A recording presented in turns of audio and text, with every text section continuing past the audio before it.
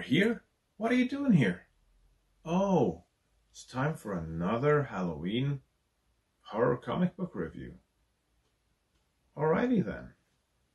Okay, so today we are taking a look at Wellington. And Wellington is well, let's start with the simple stuff. So this comic book is written by Aaron Mahnke and Delilah S. Dawson. It's illustrated by Piotr Kowalski and colored by Brad Simpson. This is another IDW comic book. So what to say about this comic book here? Well, it's another one of those comic books that mixes history and fiction. So this comic book is about the Duke of Wellington, Arthur Wellesley. And Arthur Wellesley, the Duke of Wellington, he was a highly decorated soldier, and he's the hero or commander that was he's known for defeating Napoleon at the Battle of Waterloo. But in this comic book, he's a monster hunter. Yeah, that's really cool. Is this badass kinda detective? I get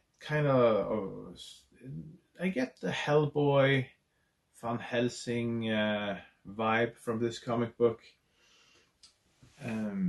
Yeah, so he's this badass, and the story here is about him wanting to tell the truth about the stuff he did.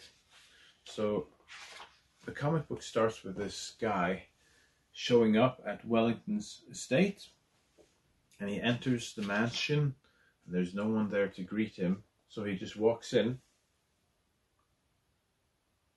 and he sees all the trophies, and then he goes into the next room, and there we meet the Duke of Wellington.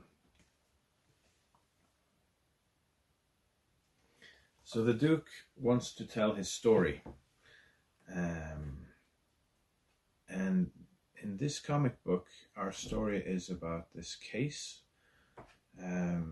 where he got a letter from an old flame, and he has to go to this small town to solve some strange murders, and there's this weird rabid dog that's on the loose, and we also have a missing child so he goes to try to solve the case.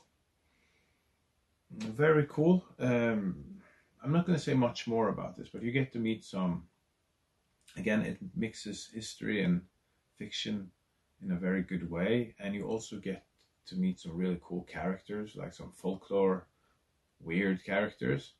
As I said, it reminded me a little bit of Hellboy, but it's got also that Lovecraftian feel to it. So you have supernatural stuff, weird, scary, creepy stuff going on, and mysteries, murder. Yeah, it's got everything you want for Halloween. I'm not going to say much more. A very nice comic book. I really enjoyed this, and when I had read it I was like, I wish there was more. Okay, Wellington, check it out. Actually, things are getting pretty creepy around here as well. I think I gotta go. Talk to you later.